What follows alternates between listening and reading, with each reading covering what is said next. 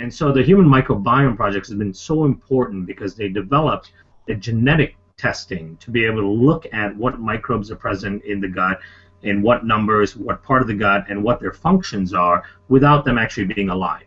And that's been a huge, huge advancement over the last 7 to 10 years. That's really allowed us to understand the gut much more. So we know at least 1,000-fold more about the gut in the last 3 to 5 years than we did the 100 years prior to this. So it's a huge. That's crazy. Yeah, it's huge leap. And as a microbiologist, I love it because to me, bacteria are everything. And I've studied bacteria quite a bit. And finally, bacteria is getting its heyday. It's getting its moment in the sun. People are really starting to understand how important the bacteria that live in and on us are because of new advancement. And so the Human Microbiome Project, the moment it started, I was a big follower of all the research coming out of it. I've taken a couple of the postgraduate courses out of Colorado State University and all that on the microbiome itself to keep up with the latest studies. And I focused my work in nutritional field over the last few years in really understanding the microbiome, the new understanding of the microbiome, and then developing nutritional therapies that fit the new mold. And that really, and we're starting to see tremendous benefits from being able to do that. So that's, and it seems like every week there's a new big article that comes out, even in mainstream media now, that microbiome may be affiliated with depression, maybe affiliated with heart disease, maybe affiliated with. And it's like each week there's a new thing.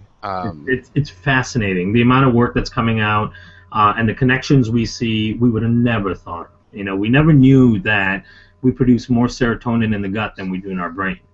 And so happiness is in a lot of ways controlled by the gut and the microbes in the gut rather than your brain. And so it's quite fascinating, and it's probably going to be one of the most important fields of study moving forward in the next 15 years. Now 20 years ago we had the Human Genome Project. And the Human Genome Project was incredibly important to studying and understanding what human genes exist, what they did, how they control the body, and all that. But one of the things they're starting to understand with the human genome is that you may have a gene for something, but the gene has to still be turned on and off. So what controls the turning on and off of genetics? That's even more important than what genetics you actually hold. And now we're starting to see that the microbial community actually plays a big role in that. And so, we're really kind of bringing it all together to understand how we actually function. You're referring to epigenetics? Exactly, yeah. We talk about that in one of the earlier units. They'll have gotten a little brief overview of epigenetics and all the different factors that can play a role in gene expression. And I've read some, I'm not overly educated on it, but I've read some about the interaction between bacteria DNA and our own DNA, or bacterial almost teaching our cells how to work properly. Is that pretty accurate? Absolutely. So, the human, here's an interesting fact. The Human Genome Project identified that we had about 25,000 genes in the human genome, right? Prior to actually sequencing the entire human genome, it was estimated that we'd probably have somewhere in the realm of 130,000 genes, just looking at the number of biological functions that we can carry out. And so when we finally sequenced the human genome and we looked at, well, there's only 25,000 genes, that left a huge question. Well, how do we perform the rest of our functions? We don't have enough genes to actually do all the things that we can do.